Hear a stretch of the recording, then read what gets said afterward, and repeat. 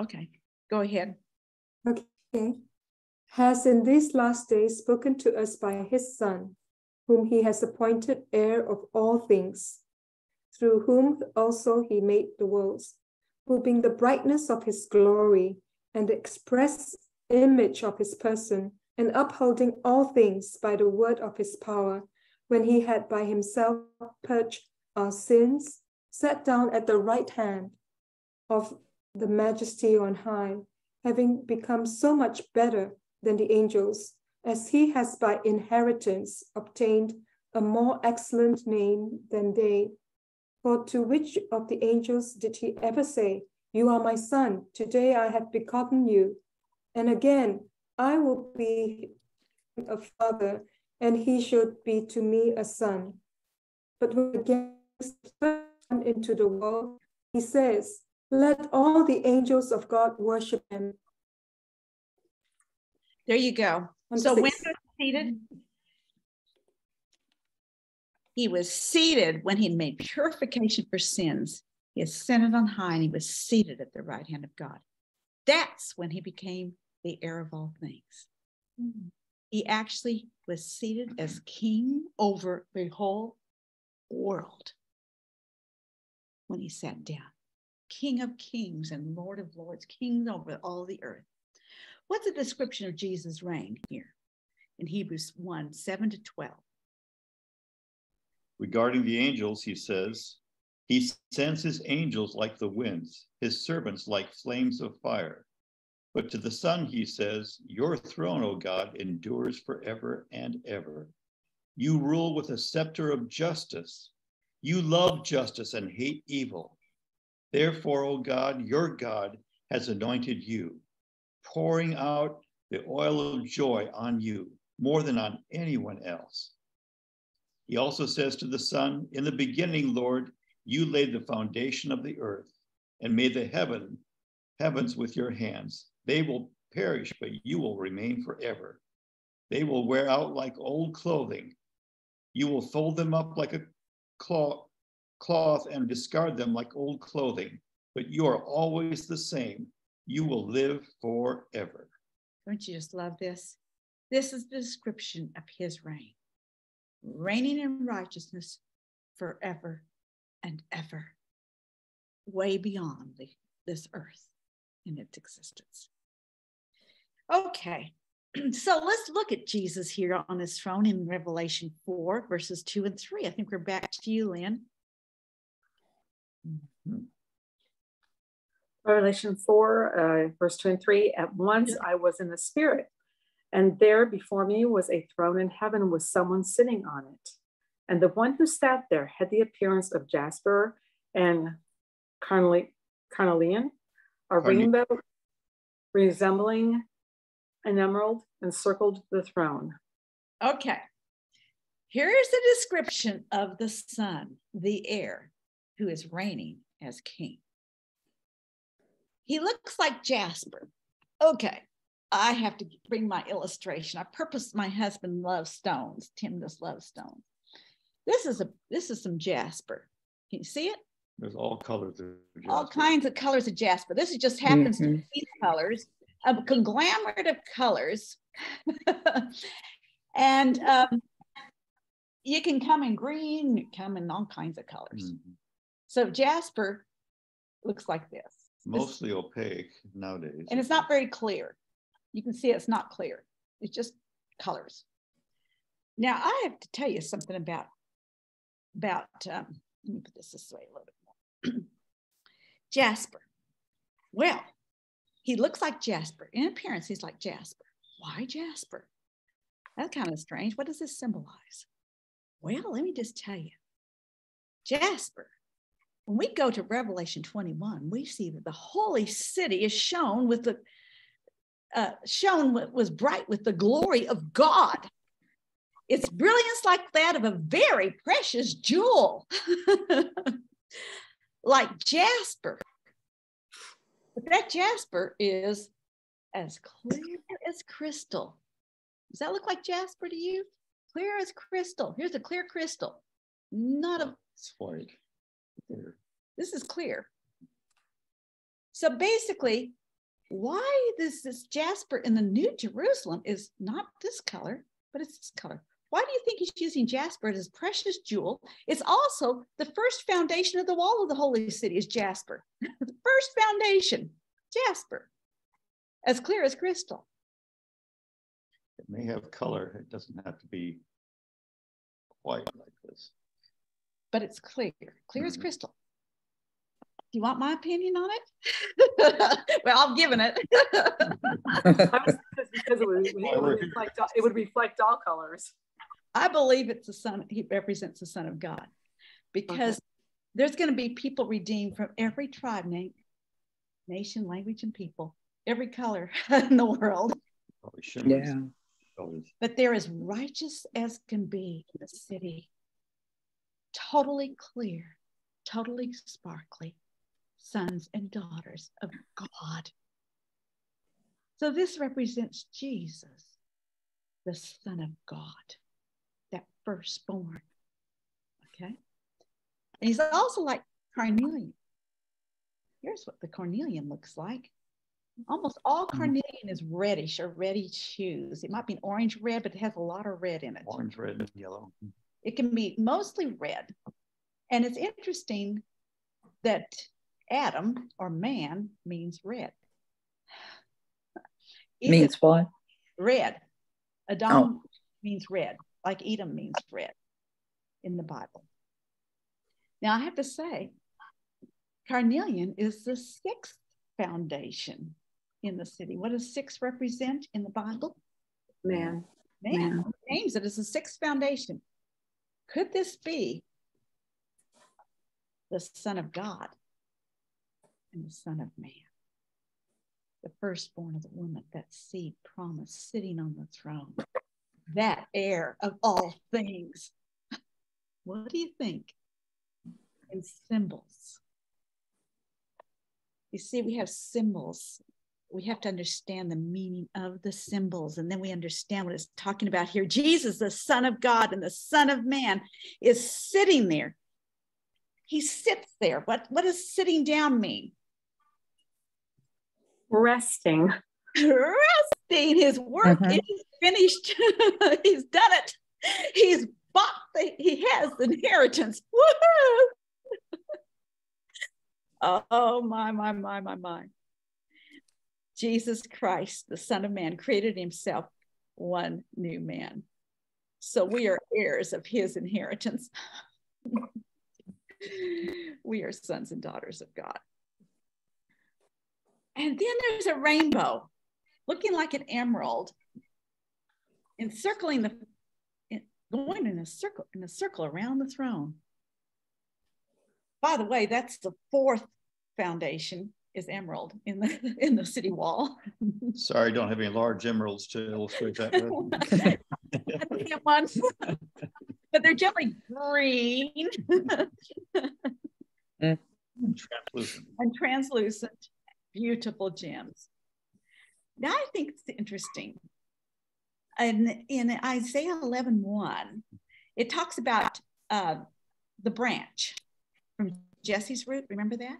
Do you know that word branch, that name for Jesus, comes from a root saying from greenness, a striking color, because it is a shoot. It is fresh and fresh life. Did you know that? I didn't know that till I studied that a while back. That we branch. call it spring green. Spring green. There's a town near Madison called Spring Green. It's pretty close to emerald, isn't it? It almost looks like emeralds almost look like a spring green. I just love how the Bible just makes it so clear for things we know about, and uses even symbols that you and I can see to help us understand some things. This is life. I can't help but think of that rainbow. The first one we hear about, a promise of life. Noah comes out, they just had the judgment, and all that's left is Noah and his righteous family after the flood. And it had been raining and raining. What did God do as a promise to the whole earth?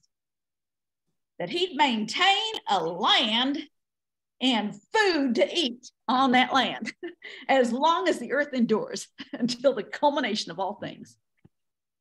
There you go. Father providing for his family while we're down here. That's for us right now. This land will be here until he comes. And there will be food to eat till he comes. Our God is our supplier. He's the Father. So that encircled the throne. Jesus' reign means life. Life in the new earth. He is the life. Okay, let's move on to the 24 elders. Any other questions about that? You see how it all ties with the inheritance as we're going along. Tim asked me, what does this inheritance have to do with all this? I said, well, remind me to mention it. How in my mind it's already tying together, but maybe you haven't said it. So, okay, the 24 elders. Before we read the passage about the 24 elders here, elders in Hebrew and Greek basically mean elder, old age. But they're generally referred to as leaders, and the context determines whether they're a leader among people or not. But it's wisdom when you have older people. It's important. And in the Old Testament, the elders, and in the New, they were important in governing the governing body over God's people. Okay. So, Old Testament, Israel and Judah, the 70 elders under Moses. We have chief priests, scribes, and elders. In the New Testament, in the Judea, they had chief priests, scribes, and elders. So from the time of Moses on down, they had a governing body over God's people. In the New Testament, in the church, they're called shepherds of the flock. Always uses the male form of the word. You can understand that when we just talked about where life comes through. And because they're supposed to be husbands of one wife, and it uses the male Greek form of the word when it's referring to the leadership in the church. Old Testament types and shadows. There were 70 elders under Moses. The context, Exodus 24, the Old Testament covenant confirmed. When God confirmed his covenant to the Israelites, they're outside, right beside Mount Sinai in Exodus 24. The law is given in Exodus 20, but Exodus 24. Moses built an altar at the foot of Mount Sinai. He set up 12 stone pillars representing each of the 12 tribes. Young men, Israelites, burnt offerings and sacrificed young bulls as fellowship offerings. And Moses took the blood, the proof that the one who wrote the will was dead. Half of the blood was sprinkled on the altar, and half of the blood he put in a bowl. He read the book of the covenant to all the people. You know what their response was? Everything written in the book of the law, we will do. We will obey. And then what did Moses do? Remember, Tim? Sprinkle the blood. He sprinkled the blood over the people. All in front of them. All of them. Mm-hmm. Okay. You're covered under the blood. In other words, you're under the blood. The sacrifice. It was symbolic of being under the sacrifice. Then, and he said, when he did that, he said, this is the blood of the covenant the Lord has made with you in accordance with these words. Do you know that reminded me of something about us in the new covenant? When Jesus took the blood, when he took the cup, he said, this is the blood of the new covenant, shed for many for the forgiveness of sins. Drink this to remember me. Jesus does some similar things, doesn't he? Okay, so who is next to read? It's you, Nancy, I think. Exodus 24, 9 to 11. And then Gail will have you in Revelation 4:4. We'll read about the 24 elders. And we're almost ready to get back to the throne a little bit here. Exodus 24, 9 to 11. God had told Moses to have Aaron and his 2 sons and 70 elders to come up the mountain. And this is what they did. So after he'd done all this, that I just described, is Exodus 24, 9 to 11. Go ahead, Nancy. You ready for me to read? Okay. Okay. Let's see. Then Moses, Aaron, Nadab, Abihu, and the 70 elders of Israel climbed up the mountain. There they saw the God of Israel. Under his feet there seemed to be a surface of brilliant blue lapis lazuli, as clear as the sky itself. And though these nobles of Israel gazed upon God, he did not destroy them. In fact, they ate a covenant meal, eating and drinking in his presence. So they went up there and saw the God of Israel, and under his feet was something like a pavement made of sapphire, says in this translation. In the New Testament, by the way, sapphire is the second foundation in the wall of the city. Same rock, same gem, second foundation. Sapphire, clear as the sky. Sapphire is generally blue and it's clear as the sky, isn't it? Is that sapphire? This is lapis lazuli. Well, this says sapphire here. Oh, well. What's sapphire look like? Similar. It's clearer though, isn't it? Yeah. Sapphire is clear. It also comes in, it's in different colors of blue too. I mean, it's usually you think of the deep blue, but it can be a little lighter too. But sapphire is usually a clear one. And that's why I think it's really truly the sapphire, because it's talking about it clear as the sky. It's interesting. It's something like a pavement under his feet. Now, it's interesting. There's a barrier here, isn't there? His feet are on this pavement. They can't go past this point. And it's clear as the sky itself. But God did not raise his hand against the leaders of Israel. He had commanded that they do this. They saw God and they ate and drank. What do you think is happening here?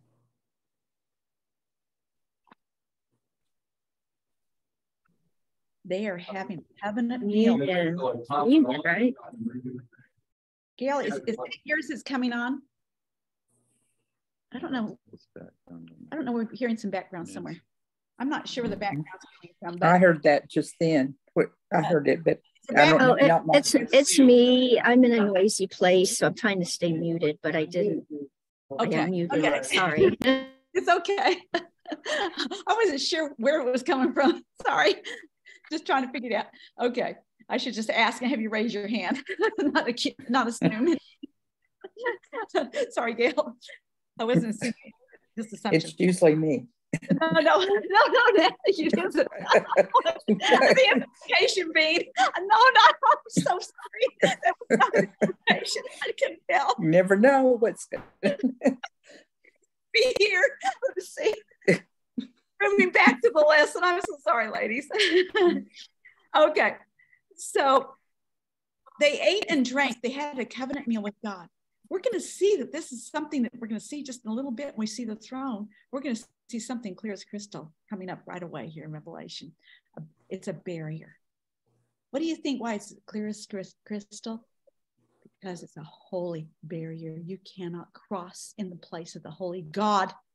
You cannot cross over into God's presence of holiness unless you have the blood, unless you have Jesus, unless you're in him. Okay, so Revelation 4:4. What do we see here in Revelation 4:4? I think that was your, Gail, that's you, right?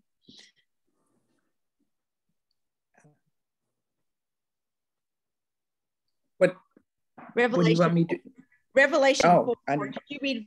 Did I assign that to you? I can't remember, but I think I did. No, you did. Lynn's keeping up with it, aren't you? We need help. Oh my gosh. Well, I haven't been real clear on my assignments. I apologize. I'll try to do better. So what do you want me to do with 4? Just read Revelation 4, verse 4 for us, would you, Gail? Surrounding the throne were 24 other thrones, and seated on them were 24 elders. They were dressed in white and had crowns of gold on their heads. There you go. That's just one verse talking about the 24 elders. Notice what they're doing. They're seated. There's 24 thrones. There's an elder seated on each throne. So I'm going to throw out a question. Surrounding the throne are 24 thrones. Why 24? You knew I'd ask that question. Yes.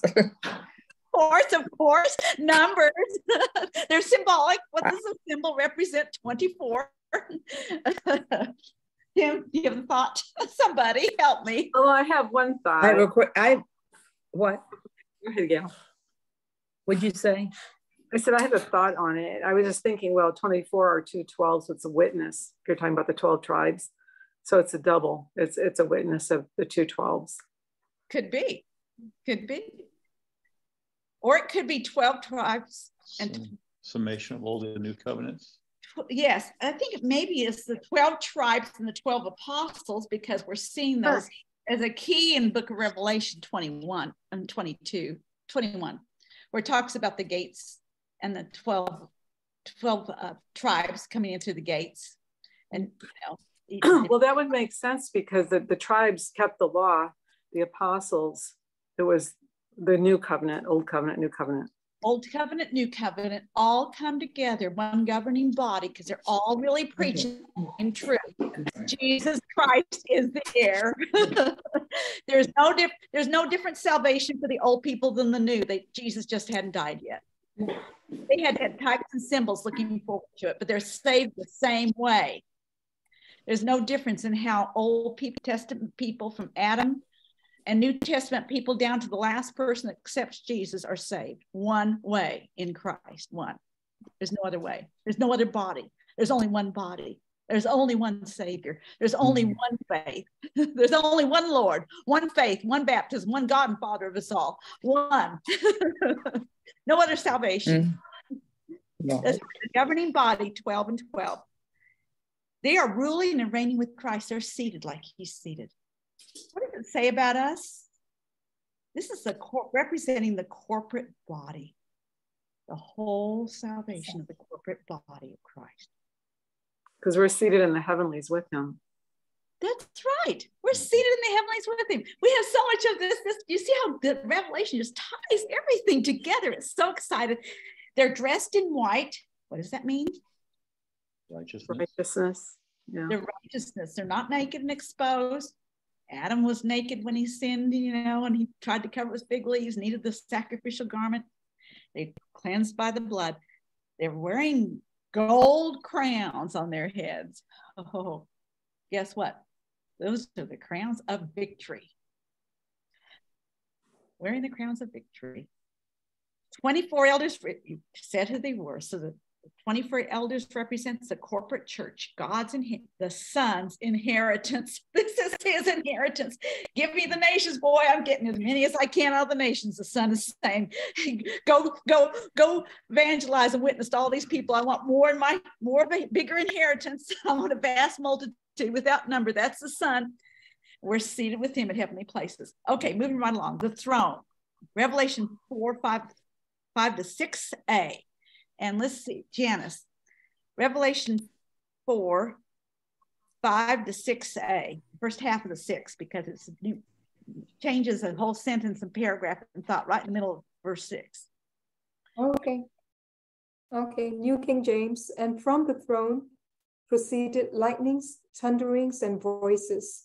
7 lamps of fire were burning before the throne, which are the 7 spirits of God. Before the throne, there was a sea of glass like crystal, and in the midst of the throne and around the throne. Stop there. Stop that's there. me. I know you're starting into second half is changing the thought right there. So I don't know why they have that all in one verse, but that's arbitrary. Verses are arbitrary. So sorry to stop you, but so from the throne came what? Lightning. Rumblings and peals of thunder. It's exactly what we're going to see in the seventh seal when it's opened, except there's going to be one more thing added there importantly. Also so reminiscent of Sinai. Sinai, yes. Like Sinai. That's right. Judgment. 7 lamps are blazing, which is the 7 spirits of God. In Revelation 1:14, remember, Jesus' eyes were like blazing fire. And in Revelation 5:6, we'll talk about it next time. The Lamb has 7 eyes, which are the 7 spirits of God. So these are the 7 lamps, the 7 spirits of God. Jesus' eyes are like blazing fire.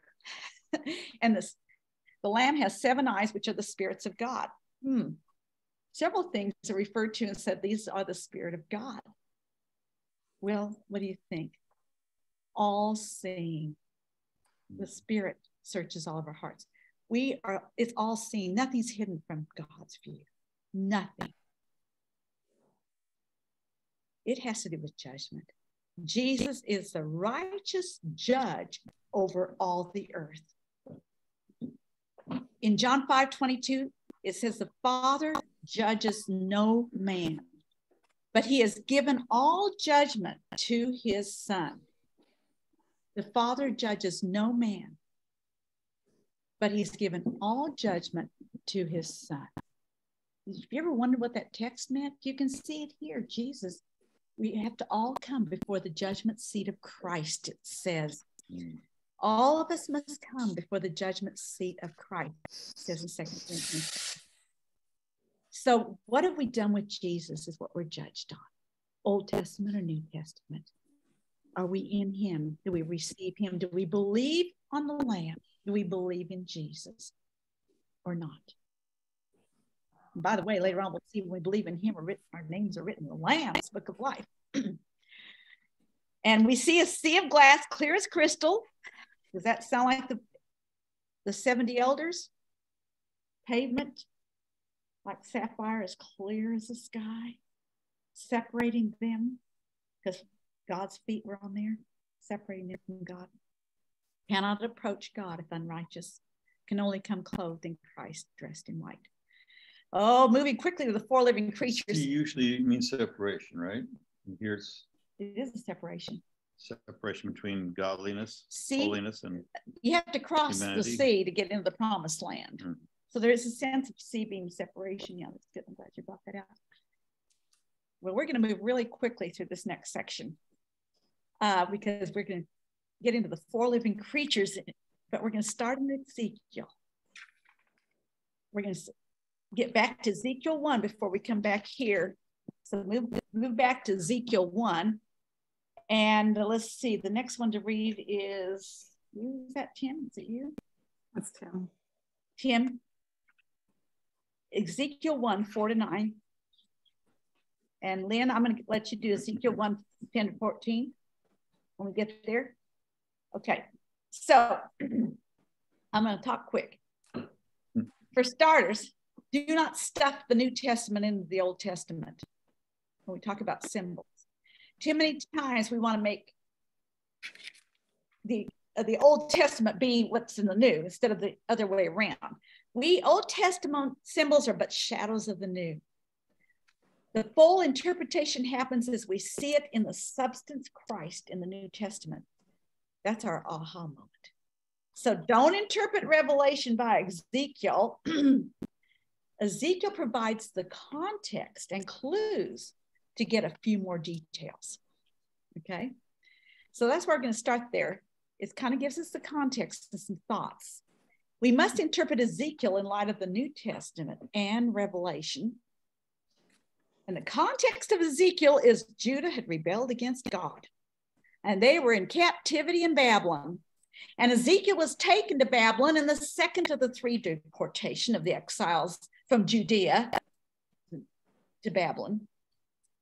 And he was both a priest and a prophet. And at age 30, when he generally became a priest, he got his prophetic calling in his first vision. And it was his first vision was what the whole book culminates in, is this. It's kind of like Genesis 1 compared to Genesis 2 and onward. This is that. This is what I want to do with this. And then he'll talk about the next thing. And it always starts with the outcome, and then it moves on and describes in more detail God's people, always continues on. So the climax, the focus, the end point to the book of Ezekiel is in chapter 1, I believe. And the four living creatures, I'll tell you what they represent right now so you get the thought. They represent the one new man. Those in Christ, the believers in the new covenant, because he created in himself one new man. Jesus, the creator, made one new man in him. So if we're in him, we get the inheritance. We're in Christ, we're in inheritance. If we're in the air, we share in the inheritance. Ezekiel 1, 4-9. As I looked, I saw a great storm coming from the north, driving before it a huge cloud that flashed with lightning and shone with brilliant light. There was fire inside the cloud, and in the middle of the fire glowed something like gleaming amber. From the center of the cloud came 4 living beings that looked human, except that each had 4 faces and 4 wings. Their legs were straight, and their feet had hooves like those of a calf, and shone like burnished bronze. Under each of the 4 wings, I could see human hands. So each of the 4 beings had 4 faces and 4 wings. The wings of each being touched the wings of the beings beside it. Each one moved straight forward in any direction without turning around. Okay, this is the 4 living creatures, very similar to what we're going to see in Revelation. I just wanted to give you the background here, starting with Ezekiel. Each face, there's 4. 4 has to do with what? The earth, always. This had to do with the earth, 4 corners of the earth. And from the north, which is where the ruling power is, above all the earth, comes the judge. He's coming. And in the center was that glowing metal. And so you see that's the sacrifice. And in the fire, looked like 4 living creatures. Now, it's interesting. They're traveling. They have wings. They form appearance of man. Their legs are straight. They're going on a straight path. Feet like a calf, a male calf, go to the word. They gleam like burnished bronze. Why do you think that? Jesus in Revelation 1:15, his feet were like bronze glowing in a furnace. What do you think? Is their feet like burnished bronze? Foundation is the sacrifice.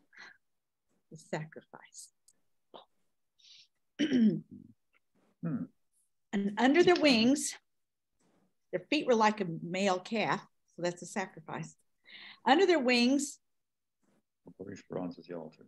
And burnished bronze the altar, yeah. Under their wings are 4 sides. On 4 sides are the hands of a man. It's man and what he does. Okay. The wings touched each other. Perfect unity because they're all connected. Each went straight ahead, did not turn as they moved, on one path into God's ways. Notice this is a good. These 4 living creatures are living creatures. You know why they're living? Because they're not dead. This literally means living creatures. It means living. Living means living. They have crossed from death to life. When it's talking about living here, it's referring to the redeemed because they're alive. You've crossed from death to life. We were once dead in trespasses and sins, but now we're alive in Christ. Yeah. We've been made alive in Christ. We're the living creature. Okay, going on, verses 10 to 14, Ezekiel 1, Lynn. I'm sorry, it was 1:10 to what? 10 to 14. To 14. Their faces looked like this. Each of the 4 had the face of a man, and on the right side, each had the face of a lion, and on the left, the face of an ox. Each also had the face of an eagle. Such were their faces. Their wings were spread out upward. Each had 2 wings, one touching the wing of another creature on either side, and 2 wings covering its body. Each one went straight ahead. Wherever the spirit would go, they would go without turning as they went. The appearance of the living creatures were like the burning coals of fire, or like the torches. Fire moved back and forth among the creatures. It was bright, and the lightning flashed out of it. The creatures sped back and forth like flashes of lightning. There you go. What do we see? They each had the face of a what? Yeah. A man. This is definitely referring to a man, mankind, this new man. On the right side of honor, is the face of a lion. On the left is an ox. And they also have a face of an eagle. They all did. Their wings were stretched upward. You see what we're saying here? We have a man, lion, an ox, and an eagle. Okay? We'll see that again in Revelation. Just keep that in the back of your mind. We'll talk about it a little more there. Their wings are upward. They're touching wing to another. That unity, covering the body. So they're not naked. They're covered.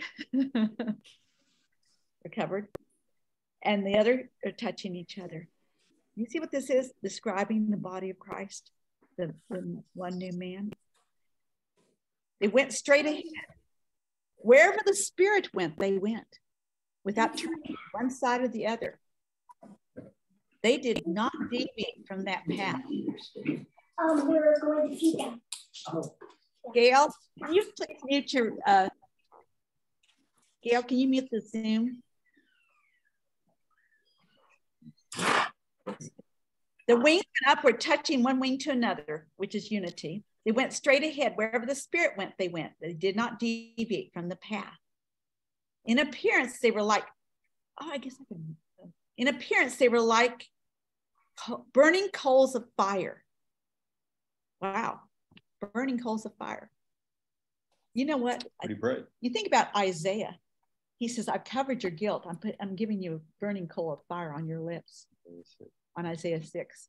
He says, I'm unclean. And he took the tongs on the altar. The angel takes a burning coal of fire and touches their lips to cover their uncleanness. Isn't that amazing? And their appearance was like lightning and judgment. The believer's lives reflect God. You know, you ever had somebody say to you, who are you to judge us?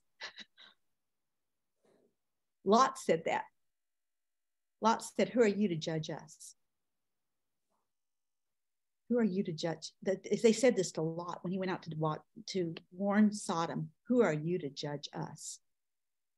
Who are you to judge us? And I think in this day and age, we have a lot of people saying, who are you to judge us? Have you ever felt that way? Who are you to say I'm wrong? Who are you to tell me I'm wrong? And that's interesting how it is. That's evil men's response. Who are you to judge us? Their 4 standards over Israel are very interesting. Remember, God called Israel his firstborn son. In the wilderness, the tribes of Israel were allotted places to live. The Levites around the tabernacle. In Numbers 1, it talks about the Levites were given a place around the tabernacle. The Levites were taking place of the first male offering of the Israelite women. And the Levites are mine, for all of the firstborn are mine. God considered the Levites his firstborn. Interesting, isn't it? The priests were the firstborn. The other 12 tribes were allotted places on sides of the tabernacle. 4 standards shown on a banner. The rest of the tribes in Numbers 2 were put around the tabernacle and around the sanctuary. And there were allotted places on the sides all around the tabernacle. Now, those 4 standards were shown on a banner. If you read this in Numbers 2. And there's 2 tribes, there was 4 main tribes and 2 other tribes underneath the 4 main tribes. Jewish tradition states that what was on the banners. On the east, we know, it says there that Judah was placed where the sun rises. Judah was placed on the east where the sun rises. And he was called the Lion of Judah. So the lion was on the east. On the south was Reuben. And they said his was the face of the man.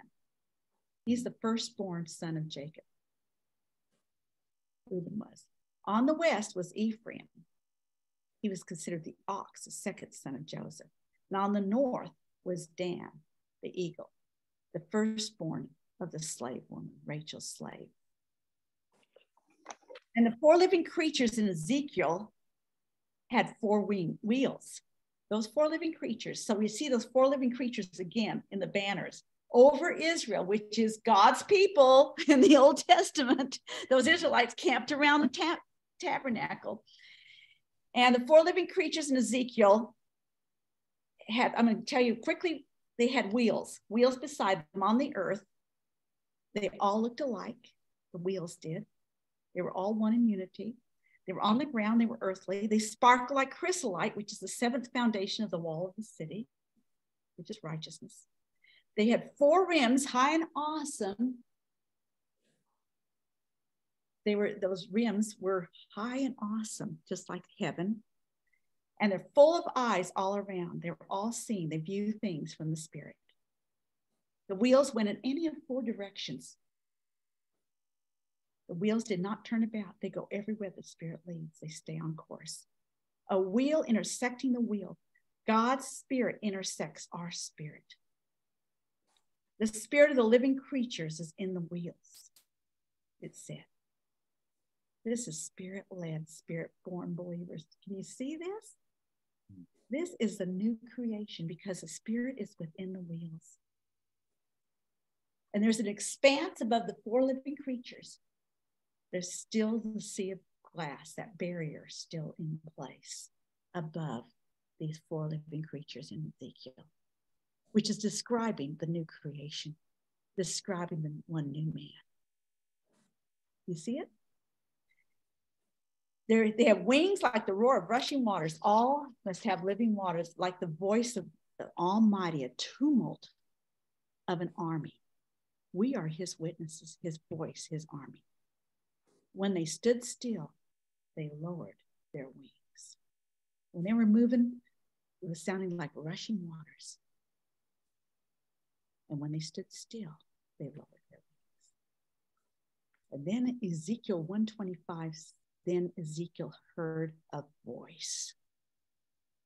But we'll continue this when we get to the 2 witnesses in Revelation 11, because it's going to tie in to the testimony and the witness of the 2 witnesses. So back to the 4 creatures in Revelation. We're going to wind this down. 4 living creatures in Revelation, Revelation 4. 6a, no, 6b through verse 8, the second half of verse 6 through 8. Revelation 4, 6b through 8. Is that your turn, Jim? I don't mind. I don't remember for sure. I think it is. I don't know.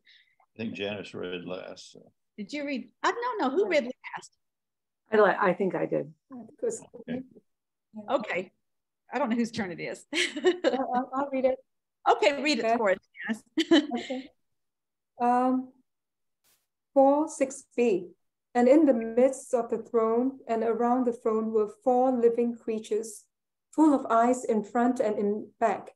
The first living creature was like a lion, the second living creature like a calf, the third living creature had a face like a man, and the 4th living creature was like a flying eagle.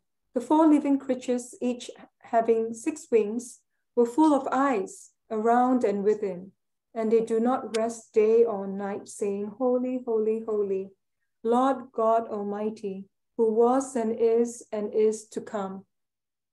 There you go. You have 4 living creatures. Again, in the center around the throne. This is the heart. Here's the heart of this passage. This is Jesus' redemption. The closest place to the throne and to the Son. It's the object of his love, his children, his one new man. This is his object. And there are 4 living creatures, again, Zun, which means living creatures. The first like a lion from the tribe of Judah. You know, you can see it. The second like an ox. We saw that was Ephraim back in the Old Testament. By the way, it says someplace it translates it calf. Well, that ox really does mean, it means, I forgot to tell you that when we had the ox back here.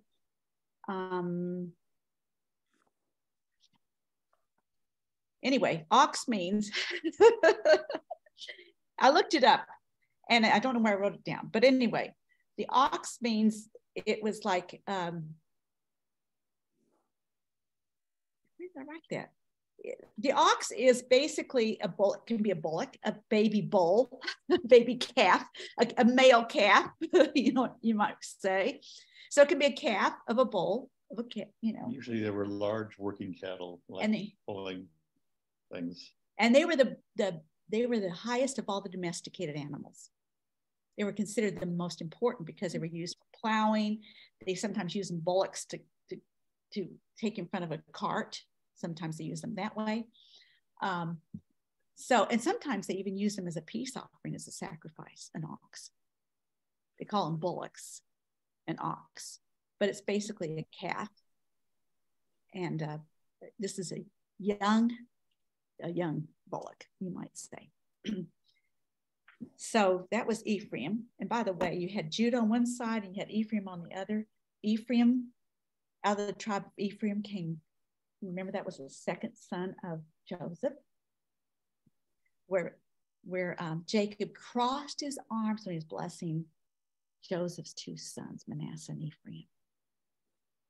And he put his right hand, Joseph was trying to move around. We got his right hand on Manasseh. No, he purposely crossed his hands. I thought it was a senior moment, but he had him over there, but he says, no, my right hand's hidden, going on Ephraim's head, not Manasseh's. Your firstborn, you're going secondborn of you, Joseph. Interesting. And out of Ephraim came, out of that tribe, you know who came from that tribe? Joshua, who led them in the promised land. Caleb was from the tribe of Judah, by the way, and he conquered and asked for Hebron. I didn't have time. I kind of cut that all out because I knew I'd be limited on time. But he conquered Hebron, where Abraham had settled. When Lot and Abraham were settled, Abraham divided, and God said, look out over the land. I'm going to give it all to you. To you, you're going to have descendants as the dust of the earth. And you just walk all over the land. Wherever you walk, you claim it. Well, Joshua had been promised, Caleb had been promised, wherever you wash, Moses said, wherever you walk, you can claim it. And he said, well, I'm now 85 years old. I was 40 then. I'm still as young. I'm going to go conquer those Anakites, which, by the way, were the giants in the land. I'm going to conquer them with the Lord's help. I'm going to conquer them, and I'm taking Hebron. That's where Abraham had settled and stayed the rest of his life, was in Hebron, in Judah. And later on, King David, first 7 years of his reign, he reigned from Hebron. There was another king from Ephraim. His name was Jeroboam, first king over Israel, but unfortunately he departed from God's ways. And so we don't see Ephraim listed in 144,000. So I've already given you an answer to why he's not in the list. When we get there. And the third one, like a man. That was Reuben. You see the firstborn naturally. The natural firstborn, faced like a man. But that firstborn has now come into the real, true firstborn, Jesus Christ. And the fourth, like a flying eagle. That was in the north, over the tribes.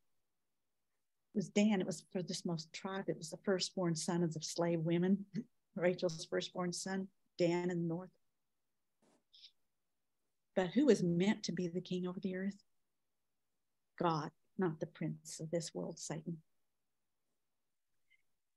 So, in essence, that flying eagle who sees all things, we're going to see the flying eagle flying again later on in Revelation. God proclaiming things. Each had 6 wings in contrast to Ezekiel. Creatures in Ezekiel had 4 wings. Isaiah 6 had 6 wings. Yeah, the creatures in the 4 wings in chapter 1 when talking about the earthly functionality. And Ezekiel, the creatures in Ezekiel 6, I'm glad you brought that up. Well, in Isaiah 6, the angels had 6 wings. Right, the angels. And Ezekiel in chapter 10 of Ezekiel talks about the 4 living creatures, but they call them cherubims there. Mm-hmm. They don't have a face of a man. There's a different focus. They do have a face of a man, but they're cherubs. And so instead of the ox, they have cherubs. Interesting. And there's 6 wings. Interesting. Because now we don't interpret Ezekiel by Revelation by Ezekiel, we interpret Ezekiel in terms of Revelation. Remember, that's a rule of some. You got to always follow. Look at the New Testament. This is talking about one new man. So the aha moment's happening because whenever they rebelled, the glory departed from the temple in chapter 10 of Ezekiel. And that new man rose up to heaven. You know when the glory actually departed from the temple? Whenever they rejected him at the cross. That new man's no longer down here. God doesn't dwell in temples made by human hands. It's now a heavenly temple. And cherub speaks of heavenly. First face was a cherub, it's heavenly. Second face was man. The third face was the lion, life. And the fourth face was the eagle. Still have the eagle. In the 10th chapter of Ezekiel. In NLT, it says human face. It doesn't say cherub face.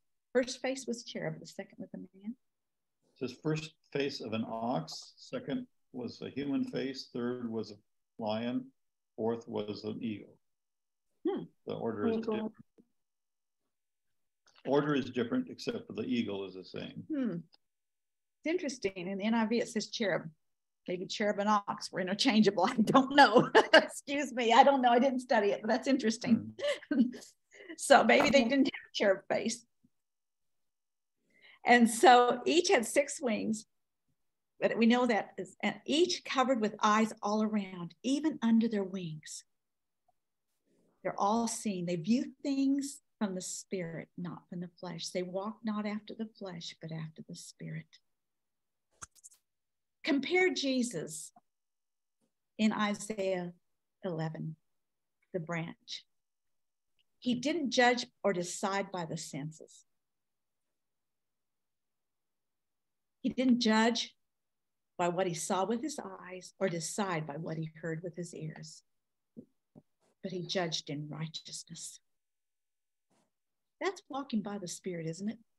We can't make our decisions by what we see, hear, taste, or smell. That got Adam into problem when he judged by what he heard.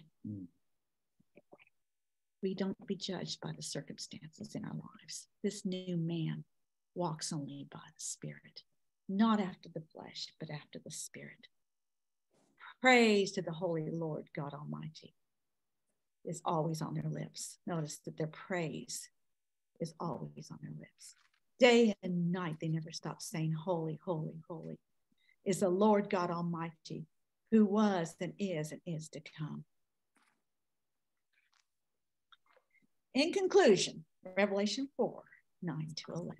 The Keeps final the elders doxology. out of their chairs, doesn't it? They're praising God. This is what those living creatures are doing. That's what the whole new man is doing, is praising and worshiping God. That's where our focus should be in our lives, is praising and worshiping God. And the praise of the redeemed resounds through heaven. As the praise resounds, let's see, in Revelation 4, 9 to 11. Lynn, would you read that for us? Whatever the living creatures give glory, honor, and thanks to him who sits on the throne and who lives forever and ever. The 24 elders fall down before him who sits on the throne and worship him who lives forever and ever. They lay their crowns before the throne and say, "You are worthy, our Lord and God, to receive glory and honor and power. For you created all things, and by your will they were created and have their being." Don't you love this? What do? When the living creatures give glory, honor, and thanks to him who sits on the throne, who lives forever and ever. It's describing him again, the great and mighty heir to the inheritance. When you look at this also, remember we talked about the threes, the grouping of threes, when things are being said. It starts with holy, holy, holy. There's 3 holy, holy, holies. I like that. Yeah, and then Lord God Almighty, who was and is to come, another 3. And then when you go further down, of course, they give glory, honor, and thanks to him who sits on the throne. And if you go, I'm sure there's more in there. And then when you go further down, then it said, you are worthy, our Lord and God, again, to receive glory and honor and power. For you created all things. By your will, they were created and have their being. There's just loads of threes in there, all testifying. That is beautiful. 3, 3, 3, 3. Yeah, the threes. There's at least 4 of them in there, maybe more. Yeah, I have 7 of them. So, yeah. Holy, holy, holy was, is, and is to come. Glory, honor, and thanks. Wow. Here you, God and Lord and God. Wow, isn't this good? Isn't this good? I tell you, he created all things, and by your will they were created. He gets back to that creation. That's why, to me, it ties so strongly to Adam in the beginning and to the creation that he created all things. Nothing existed without our God, without Jesus, except Jesus. That's John 1. And now he created in himself, in Ephesians, one new man. He created all things, and we are sustained in him. What an amazing, amazing thing that is. What an amazing Savior. What an amazing, we're his inheritance. Does this seem to jive okay? It's such a complete package. We'll be unpacking it forever, probably. Yeah. Go ahead. It reminds me of Psalm 2 that you mentioned. Ask of me and I give you the inheritance. I give you the nations for your inheritance. You are right. We are his inheritance for his work. Yeah, they call it we are his reward. I think it says that in the first, and is that in the first chapter of Revelation? That blew me away because it said that. Sometimes you don't feel like you're much of a reward for anybody. I know. When I read that, I've read it before, but it really sunk in the one time I read it. It just blew me away that we are his reward. Really? A reward for the God of the universe. Yeah, that's the thing I think that struck me the most, the whole chapter, was I was just overwhelmed and blown away that Bev, who does so many crazy, stupid things sometimes, put your tongue, I can just, anyway. Imperfect, like always. Imperfect as I am, that I'm his inheritance, his reward. He's so excited about you and me. That's who he's excited about. That's what gives him great joy. For the joy set before him, he endured the cross. And that joy was you and me. Yeah, that's pretty amazing. We are his inheritance. And so contemplate and think about that in the next day or so. Just let it sink in. You are his inheritance. We are his inheritance, no matter what. Precious in his sight. That precious jewel, the holy city. He said, I'm going to show you the bride, the New Jerusalem. Oh, that New Jerusalem is kind of a symbol also of the bride. It's interesting because he calls the holy city the bride. Yeah, we're the city. We are the city. It's his government, his rulership. Yeah. It's so interesting when we get to Revelation 21, and it's a jewel, a very valuable jewel, like jasper. I used to think jasper being a jewel. I didn't realize he was talking about clear as crystal. I always thought that jasper was clear. So there may be some, I just haven't come across it. Well, I've never seen a piece of jasper. I've looked at a lot of rocks with my husband. That's clear. There may be, but all I could find was the closest is this crystal that describes to a relation jewel, jasper. Well, the Lord be with you all. Thank you so much for joining us. It means a lot that you were here. Awesome. Yeah, it means a lot to talk about inheritance. Yeah, and we're going to get into more of this as he opens up those seals and rips off those seals of the inheritance, so the inheritance can be ours. Yeah. Oh my, Tim, would you just close us in prayer today? Sure. Thank you, Lord, for the glimpse of such awesome things to come and things that we can begin to envision and claim even now as your children. May it be ever more real in our hearts and minds as we look to you and worship you and endeavor to fellowship with you more deeply and fully. Thank you for this privilege and opportunity to open your word together. Thank you for your guidance and illumination now and in coming days, weeks, and beyond. We love you and praise you, Lord, for all these good things that you have in mind for your kids. And we thank you in Jesus' name. Amen. Amen. Blessings on each one of you.